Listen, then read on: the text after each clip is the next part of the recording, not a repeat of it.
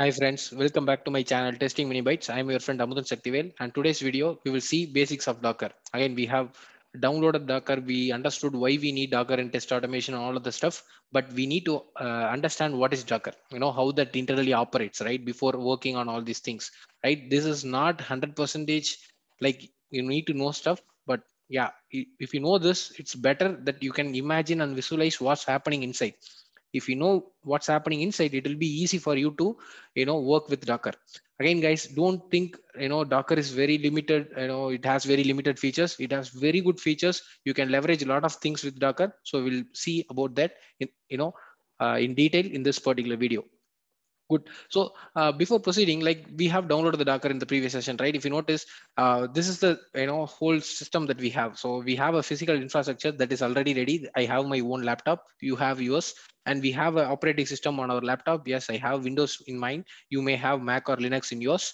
And we also need a Docker container engine. In our case, it's Docker. So we downloaded the Docker, and we also understood if you don't want to download Docker, we can also use Docker Playground, and we also see about how we can do the sign up for the Docker Hub in the previous video. Now all these three things are ready. Now we want the top layer. So each of these boxes here, right? So these are all containers. So again, containers are a lightweight VM, right? You can consider them as a virtual machine. Again, in this particular virtual machine, you can have only one application.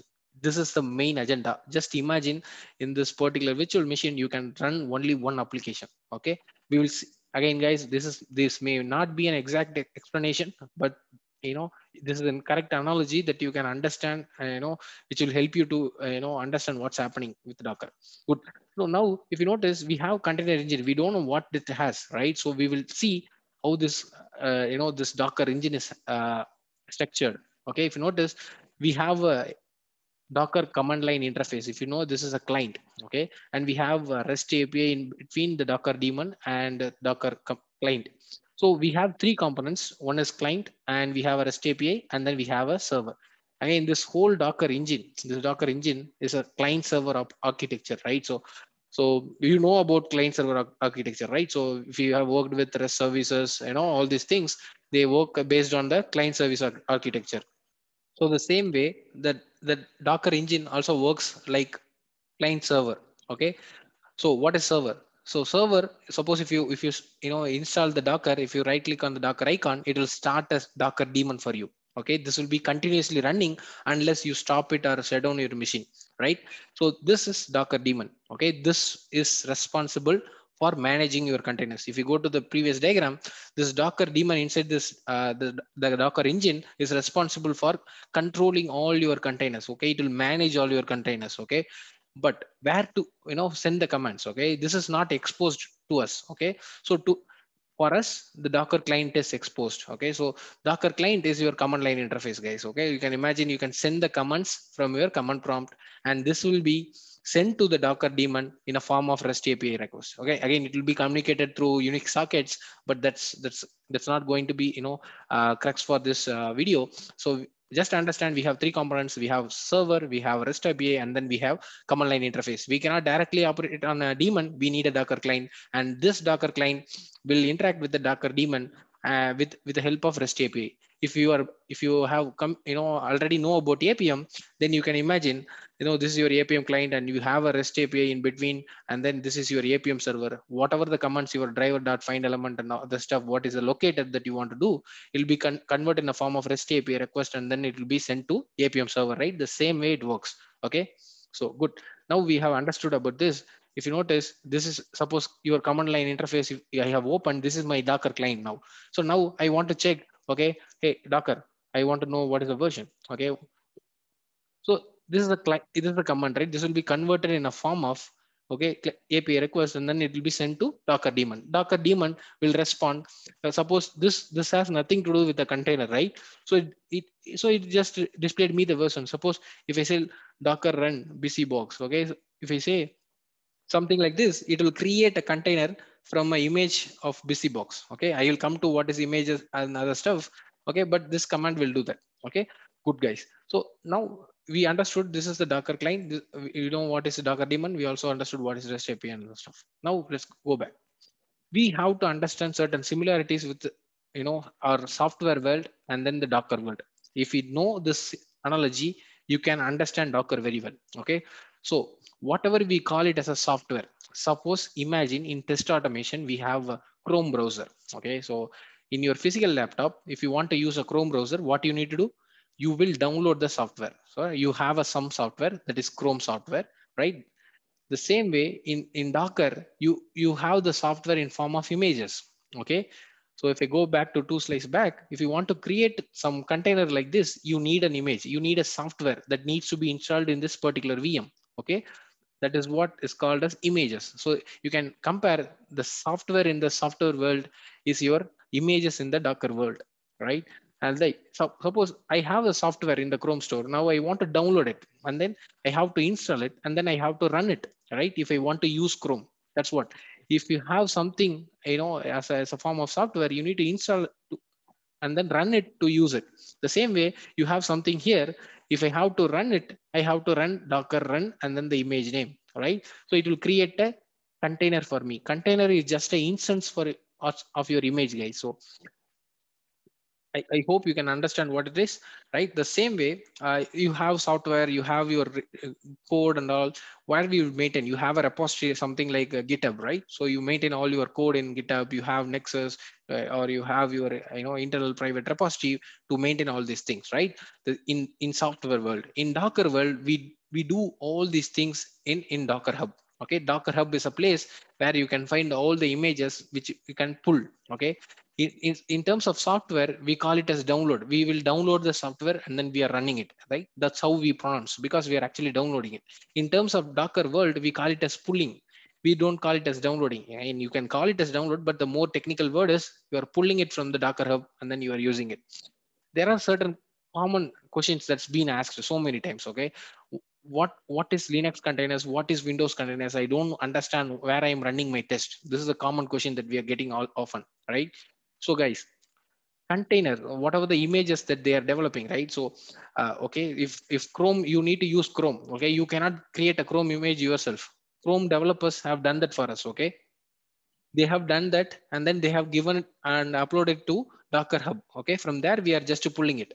The base image, okay, what they have used to create the Chrome is your Linux. So whatever the containers that you are creating from this particular images are all Linux containers. Okay, so normally Windows containers will not be used, okay, unless you test some Windows specific application. Suppose you have Microsoft Excel, which can be only ran on Windows, something like that.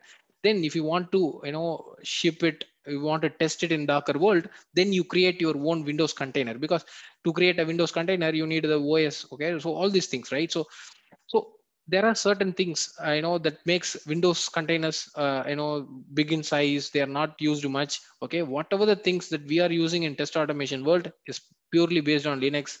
Okay, so if someone is asking you what is the Linux container platform that you are using, you always tell Linux. Okay, there are very less chances people like test automation engineers like us will use Windows containers. So always it's Linux. Okay, then so we have next point, right? So there are certain confusions. Okay, how this container looks like, how many images are creating, how many images I can have in a container, all these confusions. Just imagine, guys. Okay, you have one virtual machine. This is your container. Okay, right? This is a lightweight VM, right? So in this you can have only one image. So you can have multiple containers, okay, from a same image. So you can have multiple Chrome containers from the same Chrome software, right? I can open multiple Chrome tab with just a single Chrome application, right? The same way. But you cannot have multiple images inside a container, because your container is just a running instance of your image, right? So you cannot have multiple images in a container. So these are all certain intricacies that we often fail to notice, right? So this is the three questions that we often face, but I just want to cover that. But now let's come to the what is Docker. Okay, this is the exact definition. This may, each sometimes people may give different explanation, but to understand briefly, okay, it is an open platform for your for you to develop, ship and run your application. Again, this may be in terms of developer perspective, so I will change that in terms of test perspective. Okay, in case of test automation, we have majorly two use cases with Docker. The first one is you have your physical infrastructure, but you have your physical test, all these things, test automation framework in your physical infrastructure. But instead of using your physical Chrome, the Chrome in Chrome or Firefox inside, in a physical infrastructure, you going to use containers, okay, Chrome containers, Firefox containers, with or without Selenium grid containers. Okay, so this is the first case. So, and then in the second case, you can, you know create your own image. The test automation framework, you can ship it in a form of image, so that you can also, you don't have any dependability for your test. So if you don't understand this, let me explain with a simple diagram. Okay, if you notice, this is your Docker world. Okay, whatever I have here is your Docker world. Okay, in the Docker world, inside Docker, you can have your Chrome, Firefox, your Selenium grid containers and all. Okay, imagine these are all just Chrome browser, Firefox browser, and grid as a Selenium grid. You can also use grid, or you may not use grid. We will go to that later point of time. But understand, you have your automation test in your physical infrastructure. Okay, instead of running it on your local machines, okay, local machines, you are just delegating all your tests, okay, to this containers. Okay, so to the Docker. So your test will be ran here, and the test results will be still uploaded to this local infra. Okay, so this is the whole understanding. But in the form of in the second way, what you can do, you can ship your whole automated test in a form of image, and then you can create a container for that image itself. So entire thing will be Dockerized now. Okay, we will come to this later, but just for now, you know majorly we are going to see about this at the end of, this framework sessions. I will cover the second way. Okay, this is very, very useful, the second way. Even the first way is very useful for us. So instead of leveraging or running your test on the local browsers that you have in your physical machines, we are going to leverage something inside the Docker containers. Okay, so that's what is going to be the crux for this entire sessions going forward. Good. So I hope you all get some clarity about what is Docker basics. If not, please leave it in the comment section. We will see. If not, that's okay. We will also see more about it in the coming sessions.